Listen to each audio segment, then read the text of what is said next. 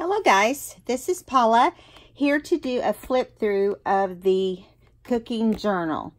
Now, this is taste of yesterday and today, and it's got a 2-inch spine on it, and it's 9 1/4 by 7 1/2.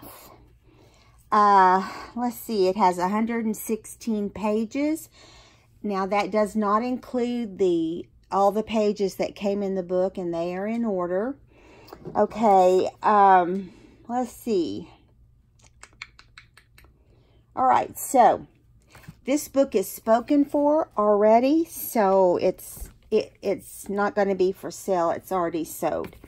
Okay, so the taste of yesterday and today. I wanted to keep a bunch of the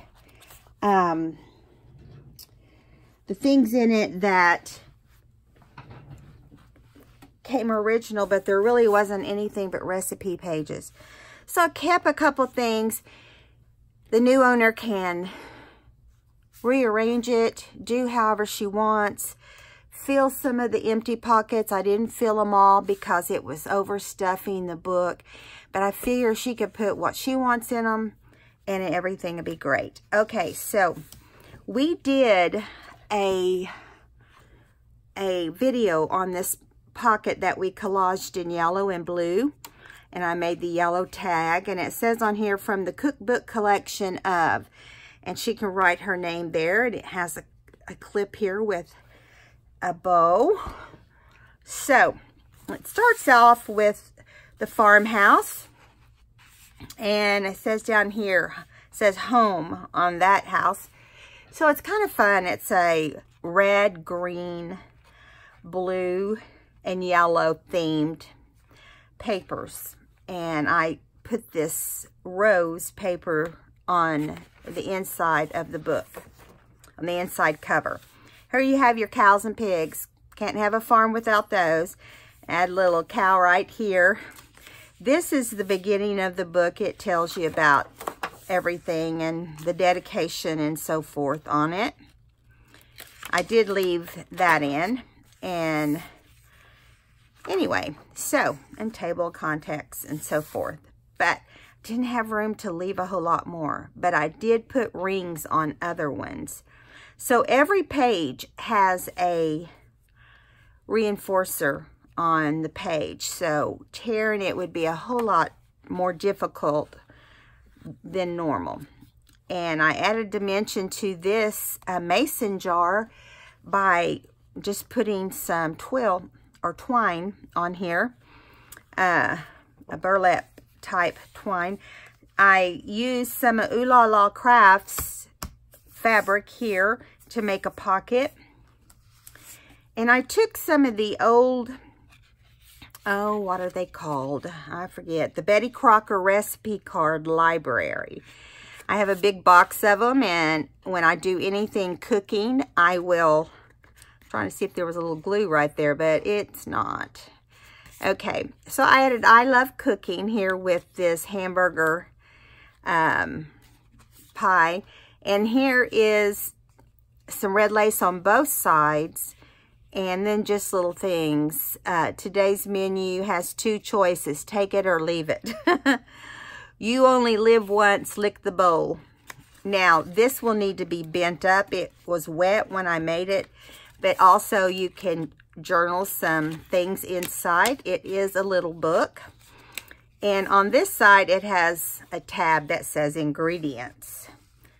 There's tabs through the whole cookbook that have the appetizers, or not, tells the theme of whatever pages are to follow. This is appetizers and beverages. But I like that they're old, vintage-looking pictures. And here's the first page in that section.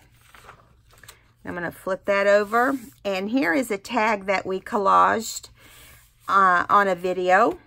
And then I added one of Gail's strips of trims and this old vintage trim that I have here.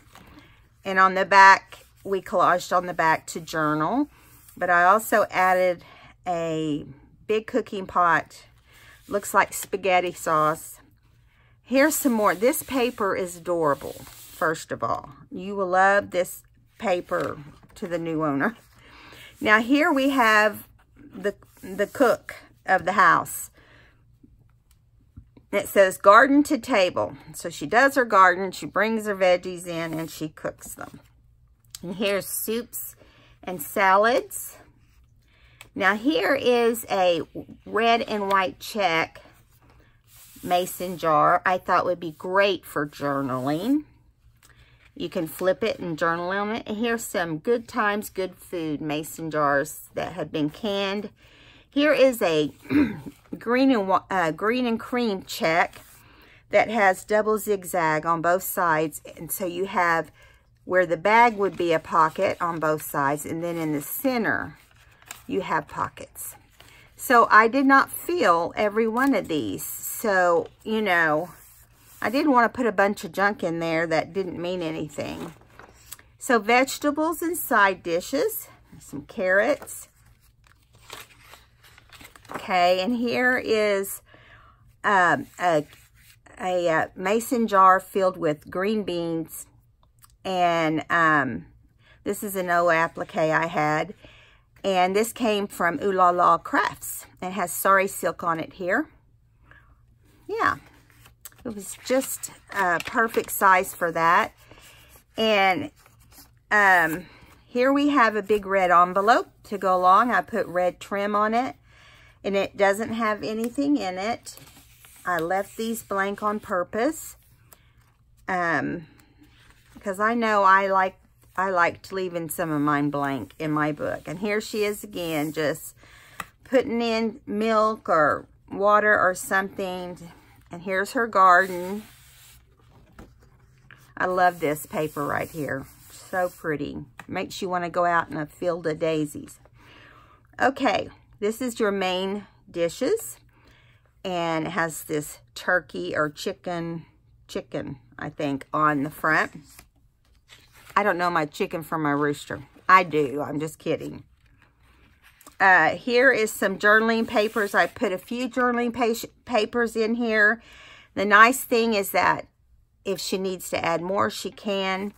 But I couldn't add another thing. It was full. And here's some more mason jars that I just think are adorable. And here is the mother hen right here, and the baby chicks goes right along with the chicken paper. And here's some of the farm animals, couple cows, rooster. There's the rooster right there, and chickens and the dog, and mom cooking spaghetti sauce. Okay, here is a cute tag. This fabric on here that says Home Sweet Home with the chicken, the pig, and the cow came from Ooh La La Crafts. I will link her below in the video. And then I put some journaling paper on the back. And this is all the different kinds of plates, which I think makes a country home, is to not have a set of plates, but to have a variety of antique plates. If I had my house set up like country still, I would do that. Okay, here's some of all the different kinds of stoves. You know, there's just all different kinds. And then here was one that was in the kit. Okay. Here is just about the poultry and the beef. Tells you how to cut the beef and so forth. More mason jars full of goodies. Wouldn't that be great to have that sitting on your counter right now? Yeah. I can't can anything. The only thing I've ever canned is corn. And my neighbor would come over and show my sister and I how to can corn. And it was the biggest mess when we were done. Everything had sticky corn on it. So I sewed the top of these red flower pockets with little blue and green, and on this check paper. And then I collaged with green on this particular tag. Has a green label on it also. Over here is breads and rolls. I think this book turned out really cute. Now, I can't give you my original vintage stuff, but I made some copies.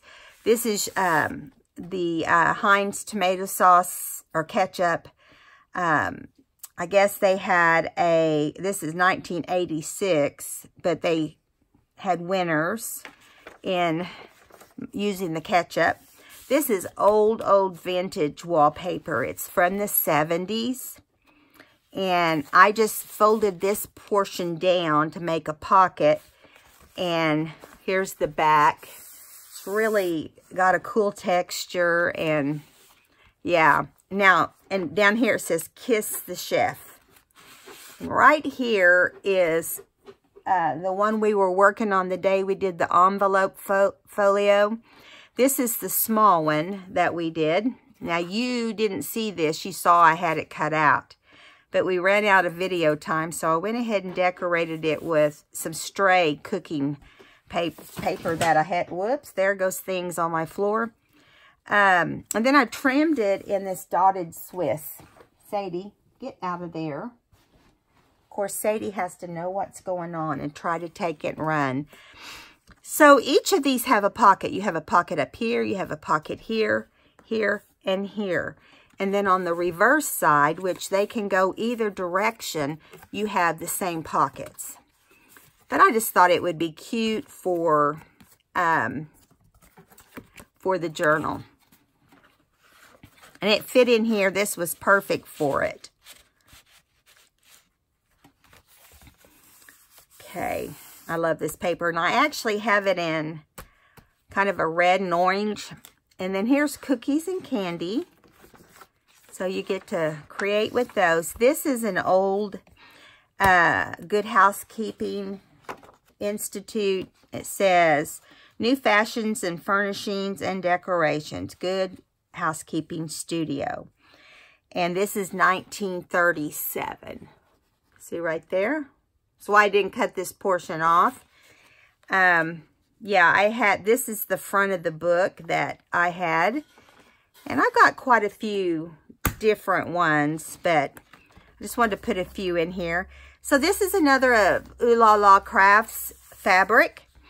And this is the seed package that we used to collage in the reds. It says comfort food. And I put one of the mom cooking in the envelope.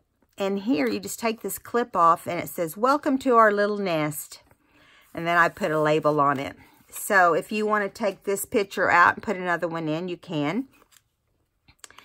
And I just slid her down into this pocket. I like that everything color coordinated, and I didn't have to give it a lot of thought as far as that goes. Here we have strawberries. What would be a farm without strawberries? And then I added a little farm label. Desserts is what we're in now. So this was from an old, it's called Baker's Corner. Easy to bake, easy to make, oatmeal toffee cookies. I had this, and it has a recipe on the back. You use Hershey's. And so that, I thought that would be good. And here is some more of this old vintage lace on this blue envelope. And you just open it and fill it with whatever you want. And flip it over. This is one of the things I love about the 3-ring binders. You can hang anything in here. And some journaling pages. Like here's another one of this is a McCall's Great American Recipe Card Collection. This is different than the other ones. And right here it says Family Recipe. It says Note to Self on this file card. And I used one of Gail's doilies and cut it out. And then I used one of her trims and put it across. I'll link Gail in the description also if you want to go check out her digis. This and that. More mason jars. So this section is just this and that. So I made another one of the pockets out of the red flowers, and I zigzagged the cuff on top on green and white check. I used the Red Rooster, 25 cents, quality at its best. And then on the back it says Farm Fresh. So this is just a little book of papers also. And yeah, thought they turned out cute and fun. Now, I did not put lace on this because it just didn't call me and say, put lace on me. I just didn't think it would look right. So I didn't do that. Here is another pocket with mason jars and the tomatoes they used for canning. This will open up and you can fill it with goodies too. I don't know. I thought in my head when I was making it that all the envelopes would be for maybe some of your mother's recipes that she hand wrote and some of her favorite recipes and so forth. That's the reason I made the envelopes.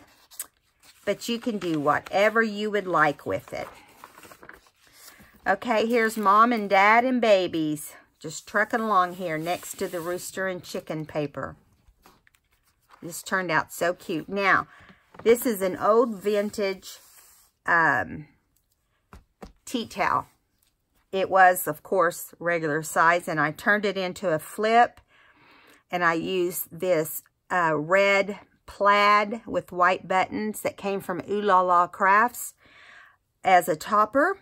And I zigzagged all this. And then it's got the hidden journaling.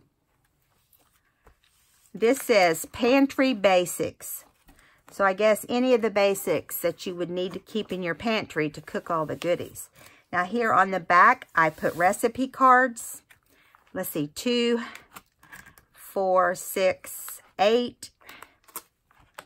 2, 4, 6, 8, 10, no, 12 recipes. So there's room for 12 recipes in these pockets. And then, of course, we have the same paper here. I think this book is going to be a joy to put memories in. And I think my friend, or my subby friend, is going to really enjoy the memories of the person she's getting this for. And I think she'll love it. At least I hope. So I hope you guys enjoyed this. It's not for sale. It's sold already. But I do plan on making more cooking journals. Not anytime soon, but I can. I've got some of this paper. I got this paper left, a bunch of paper left, and a bunch of other goodies left to make another cooking book. I've got a 3-ring binder to do a sewing book. I've got a 3-ring binder to do sewing and cooking and gardening. So we've got a lot of 3-ring binders in our future. So I did leave the whole package of paper, are the recipes that go inside it, and they are in order. I did not tab them all. I had tabbed some of them and had them in here, and it was just way too thick. So if she decides she wants to take something else out to put these in, that would be great. But she's going to get all these nice recipes. All right, guys, I'll see you in my next video where I'm going to collage envelopes that I put together like a book. And we'll see where it goes from there. I have other things up my sleeve. All right, guys, see you in the next video. Bye.